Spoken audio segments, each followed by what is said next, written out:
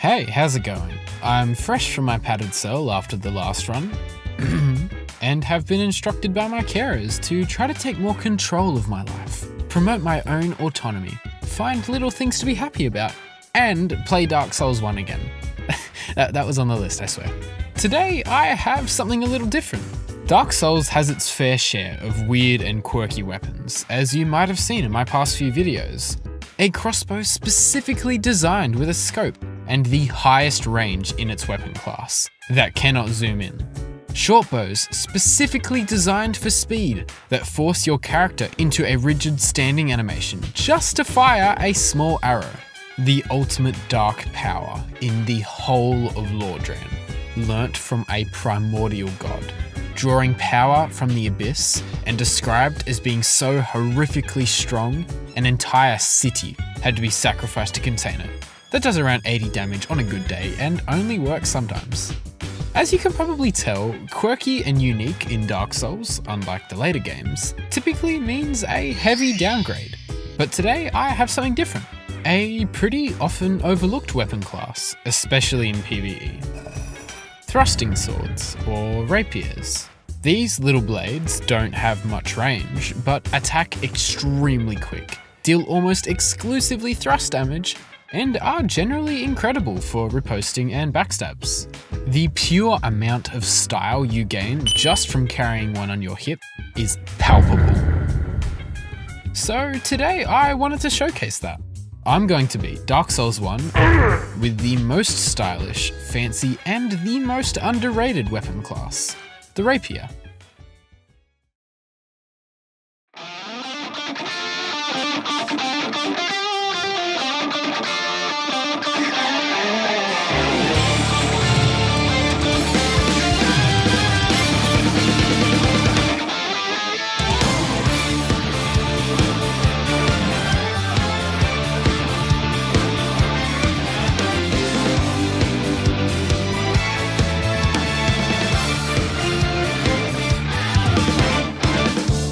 While I make an appropriate character, I'll go over the rules. First up, I can only deal damage with a rapier. Any rapier and any equipment/spells are allowed, but my damage must come from a rapier. Second, all bosses must be beaten. Third, no exploits. That's all, just the usual. Anyways, onto the run. I make my way through the asylum, and after asking Miyazaki nicely, get the mail breaker.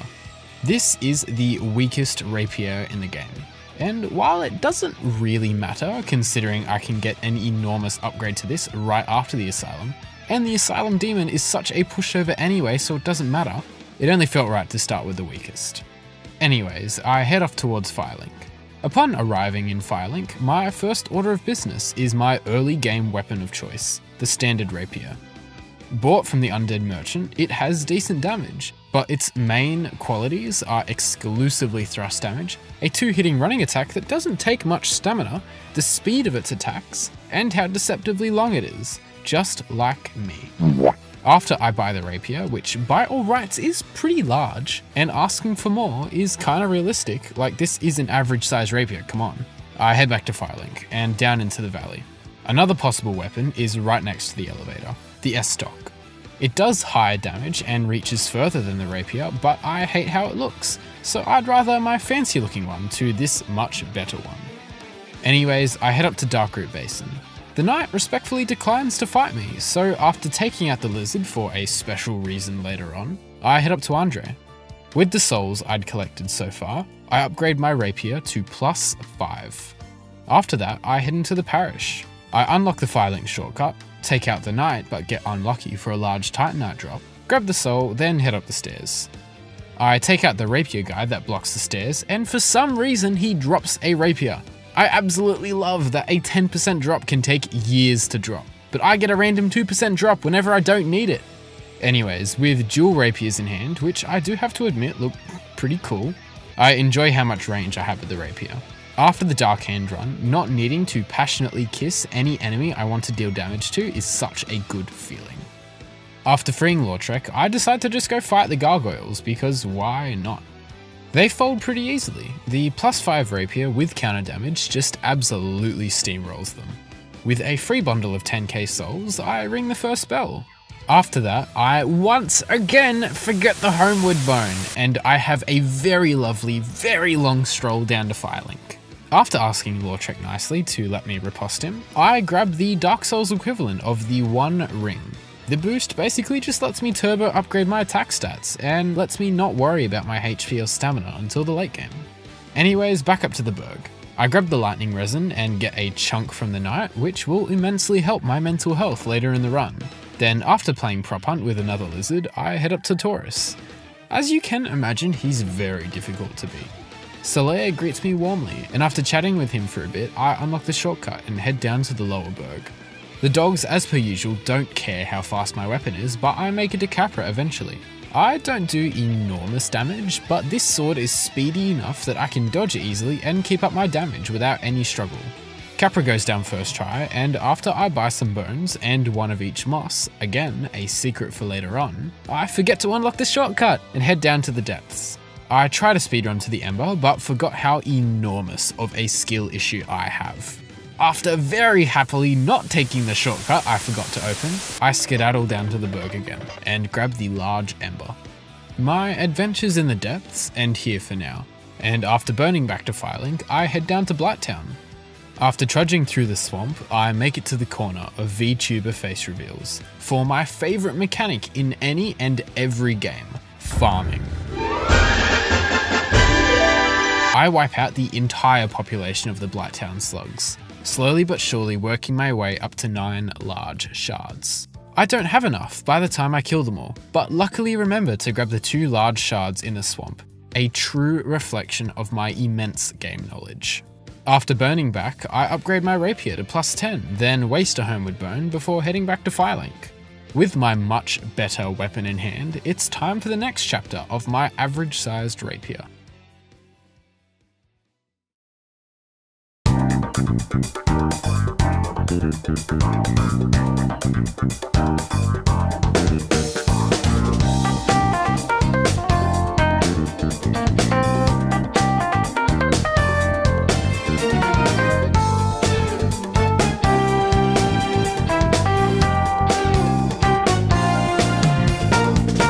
I head down into New Londo, booking it straight towards the main building.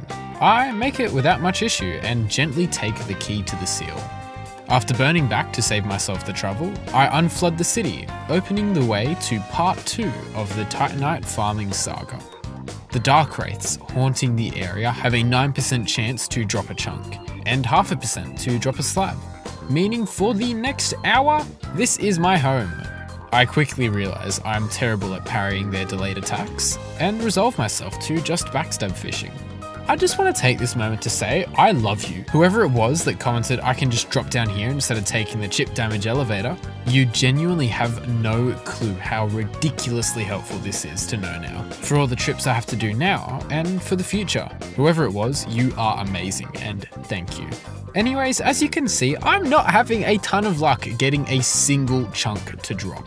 I only have 7 humanity, so the drop rate isn't as good as it could be, but the base drop rate is 8.74%, so why is none dropping? There are a total of 9 knights in the ruins, and I have to slowly kill them all, with maybe 1 chunk dropping every 15 knights. It physically pains me to know.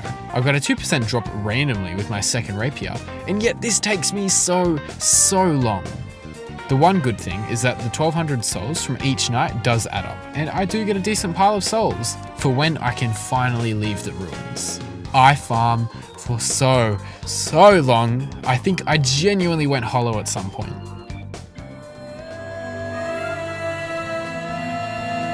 At least the knights aren't miserable to farm, like the slow trudging in Blighttown Swamp, or those awful bugs in their Izalith tunnel for red chunks. Eventually, I finally get enough, and after fighting my way out with a curse, I leave the ruins behind for now, with 9 chunks, 62,000 souls, and a hollowed out husk of a brain. After I give him the comically large ember, Andre looks at me with abject pity as he upgrades my rapier to +14, and I stumble towards the Berg again. Instead of going down to Quelaag, I remember how much pain she's caused me in the past, and head back to the asylum. I have a small to-do list here, for once. First up, I hand in the moss from earlier and get 4 Twinkling Titanite from the bird guys. I accidentally fall into the stray demon area, but kill him first try anyway, netting me a slap for the standard rapier's last upgrade. I embarrass both of the knights, then grab the peculiar doll after putting Oscar to rest. The poor guy did not deserve what he got, honestly. With the asylum fully cleared out, I head back to Andre. I fully upgrade my rapier, and with 20,000 souls saved, I buy the Crest of Artorias and make my way into the garden. The butterfly gets pretty thoroughly squished, and I grab the Divine Ember for a certain boss fight later on. Next up, I head into the deep forest. I betray the forest hunters instantly, but I die right as the ninja does. I have a brief period of sobbing and throwing up, before I realise the ring didn't despawn, and I get the ninja rolls I love so much. I head in to fight Sif, and after grabbing the Hornet Ring, I beat her on the first try. If Dark Souls ever gets a remake, doing the DLC first should let you convince Sif to give you the Covenant, since you already proved you can handle the Abyss. The potential is there, and I'll be very, very unhappy if it isn't realised. Anyways, I head back to Andre and pre-upgrade the other rapier I got. I don't have any shards to make it divine, but I only need 1, and won't actually need the weapon for a while, so I forget about it for now. Also, if you're wondering why I went through the trouble of maxing out my rapier before fighting Quelaag, it's because I absolutely hate her lava, and I wanted to obliterate her absolutely. I head down into Blighttown, and with gold pine resin, do just that. I ring the second bell and head back up to Firelink. Also, in case it isn't obvious yet, I've already hit the 40 soft cap on dexterity, and now all my levels are piling into intelligence. Not for spells, mind you, but something far more refined that I'll soon be getting. Time for Sens. I make it to the top completely flawlessly, then run into an issue.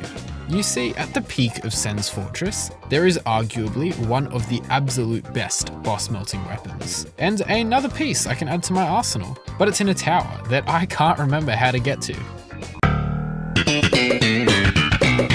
It takes me way too long, but after deeply meditating and praying for help from the gods before me, I finally find the ladder and take out Ricard, netting me his rapier. This rapier is ridiculously good, but I'm not using it. Purely out of pride, I don't want to use a weapon insanely good when there's an option that looks and feels cooler and more stylish, so into the back pocket for now it goes. Anyways, I head in to fight the golem, and he goes down pretty quickly against my damage. Then, with Twinkling Titanite overflowing from my pockets, I head up to the capital.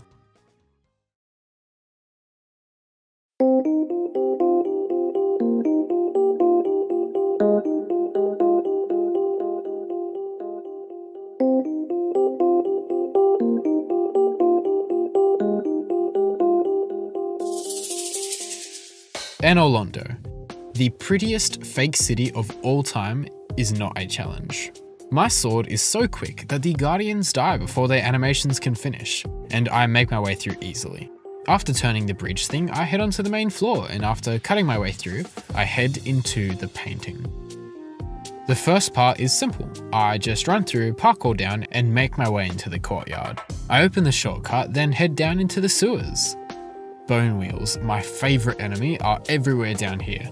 And since they're my favourite, you can probably guess that I'm very happy that this is a cramped, dark space with an enemy that insta-kills me.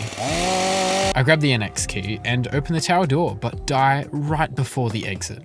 I head back in, determined to not lose the 30,000 souls, but I am torn to cringe pissboy shreds right in front of them.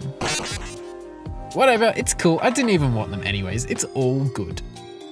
Anyways, I make my way up to the annex, and get one of my absolute favourite weapons in the game, Velka's Rapier. I can't use it just yet, so I'll save my explanation for why I like it when I can. I also grabbed the Black Cleric set, which unfortunately looks uglier than I thought it would. Oh well. With my to-do list in the painting finished, I head to Priscilla. Staring at her, I realise the person I have become. This silly, all bosses rule. It's meaningless. I don't need to kill to be stronger. I don't need to be this person anymore. Her words struck a chord in my heart, and I decide that I will be a better person and head out of the painting.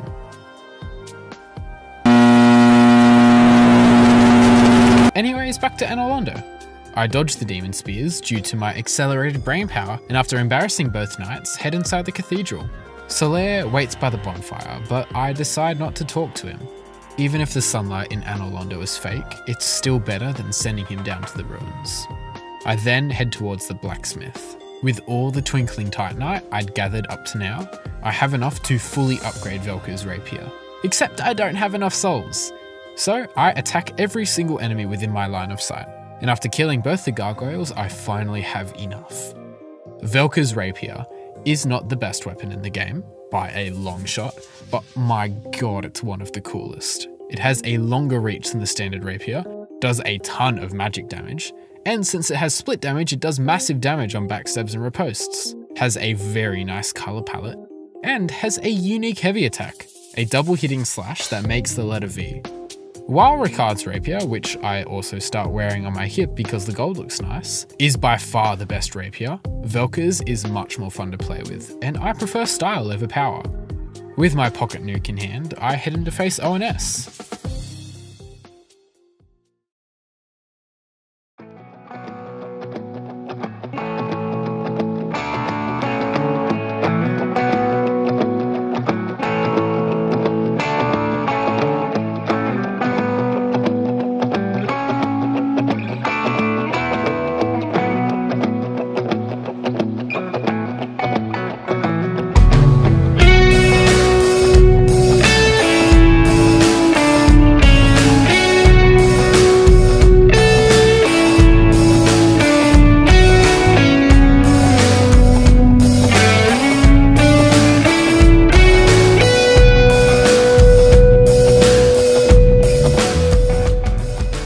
I die once, after getting jump scared by Ornstein, but the reach, speed and damage of Velka's rapier easily puts me into phase 2. At first, I actually struggled to hit Super Ornstein. His legs make thrusting attacks hard to use, but the unique R2 is beyond perfect for this fight, and does more than enough damage that O and S both eventually fall. The Leo ring is excellent for thrust weapons, but since I'm using Velka's rapier and the ring only affects physical damage, it won't be too useful. Anyways, I head up to Guinevere. Now, if you think about it, a throwing knife is just a really small, weird looking rapier. So technically, I threw a rapier at Guinevere. Anyways, after taking out Gwendolyn's buddies and embarrassing the Firekeeper, I set my sights on the femboy himself.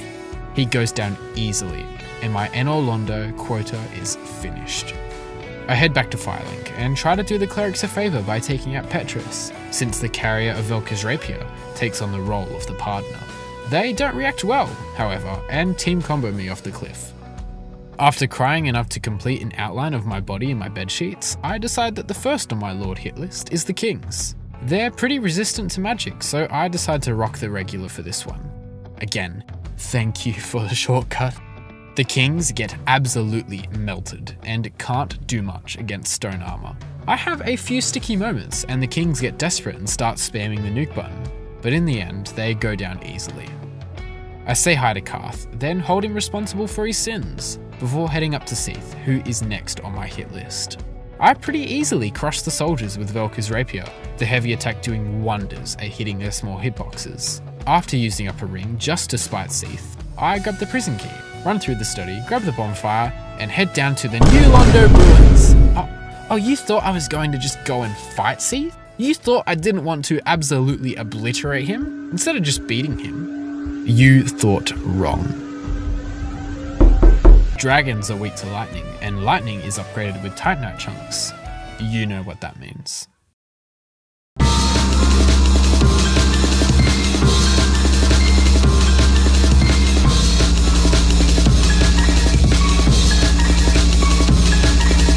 I hate that the Duke's Archives is so well developed, with such creepy lore behind it. The courtyard opening into the cave is such a cool image, and I hate how lame Seath is by comparison. Therefore, I decided the only time I will use Ricard's rapier is upgrading it with lightning, and using it on Seath out of spite. I buy some large shards at the giant, then run back to Andre so he can ascend it, then run back to the giant so he can ascend it. I don't have an extra slab for a +5, but this will be more than enough. Then with lightning weapon in hand, I head back to the depths, because I hate Seath and I'm not finished yet. I head back up to the berg. I can't remember where to jump down to get down to the depths, so I just very happily walk through the entire area, including the dogs. Once I'm in the depths, I save Pyro Guy for his flame, then take out the Gaping Dragon after giving him something to gape on. Then to finish off, I head into Blighttown, obliterating everything in my way, and head for Power Within. I hope my audience has a proud dad moment for me, because I finally remember how to get behind the bug. Feeling very proud of myself, I head back to Firelink with my newfound power. Then, with all my tools together, I head towards Seath. For the first time in about 3 years, I get cursed and die, which makes me very happy. And then on my second try, I absolutely obliterate the poor excuse for a boss, even while being cursed. At this point, I've hit the soft caps for damage on all my weapons. So from here on out, I'm pretty much just trying to boost my stamina and health for late game. After I buy some purging stones from the undead lady, I head down to Nito. After skipping most of the catacombs, I head into the largest roadblock of the entire run.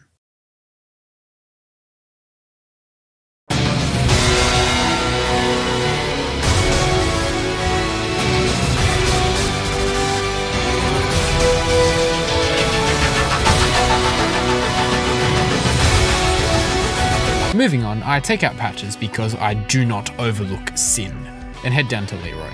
I backstab the poor guy and head towards Nito.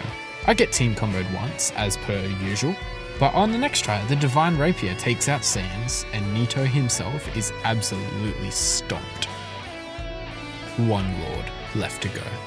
I begin my descent at Firelink, running down through Blighttown and towards the Fair Lady.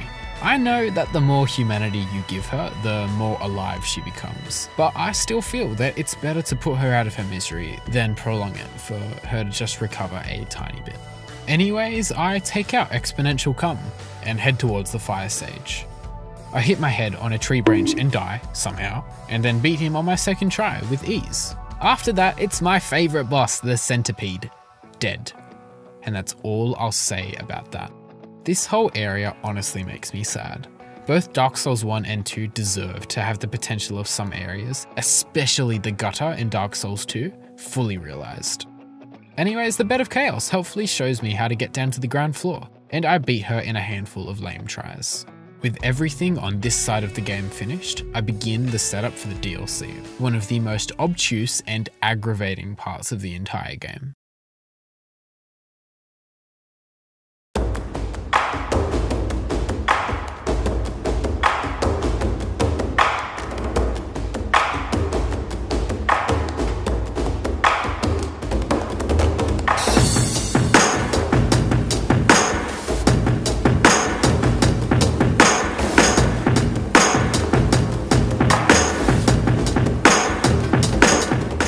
I kill the Hydra easily, reset the game, kill the Golem, go to Jukes, get the pendant, and finally, it's time for the DLC.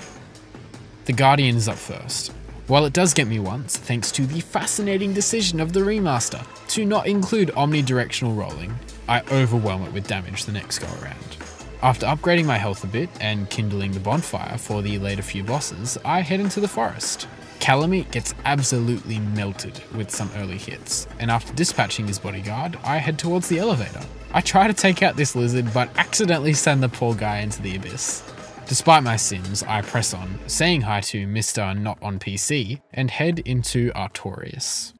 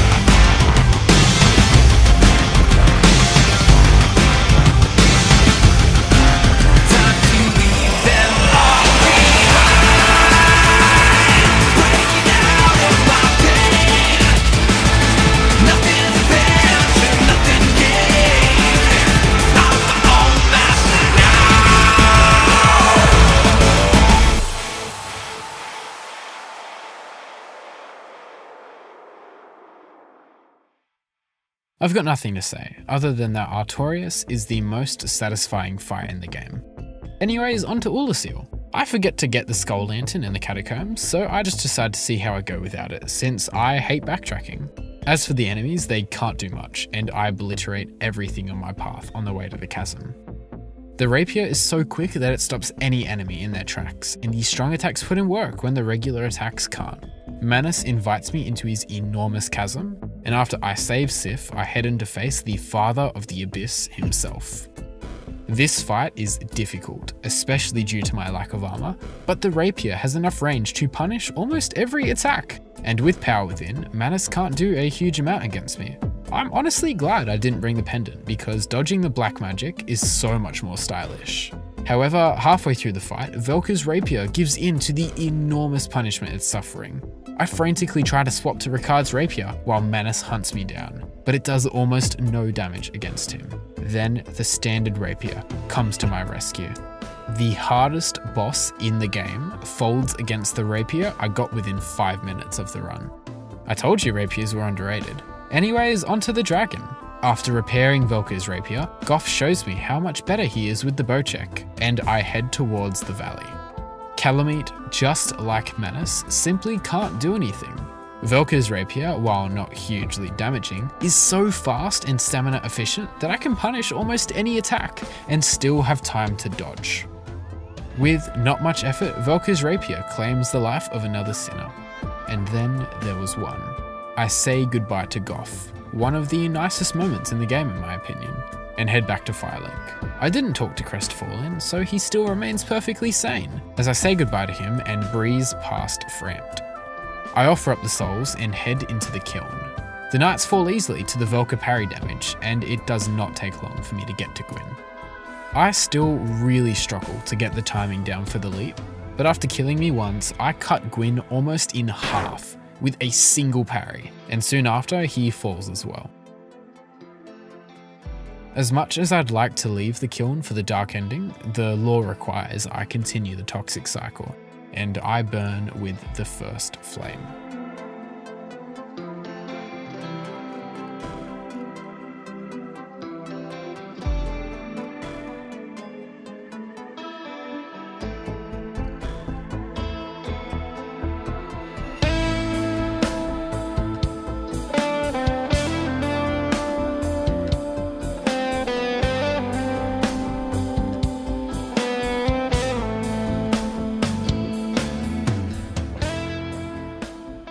Now, I have to be honest, this run really did boil down to, can I beat this whole anthill with this jug of boiling water? But I just wanted the chance to showcase Velka's Rapier. It is such a cool weapon. Its heavy attack makes it useful for literally any possible situation, and the split damage makes any critical hits stupidly powerful.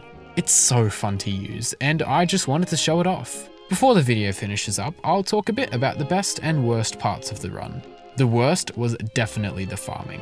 I absolutely despise it in any game, and the fact that it took several hours for a drop that was 10% just makes me want to cry. The best was easily Artorias. The Rapier was quick enough to punish every attack, and the whole fight just felt like a well choreographed dance. That's all for the video. My next run, it seems like, is going to be a lot more painful, so if you enjoy seeing pure undiluted misery, then subscribe. I hate to be every YouTuber on the planet, but comment and like if you enjoyed the video. It genuinely does help me a ton. Anyways, that's all. Have a good one.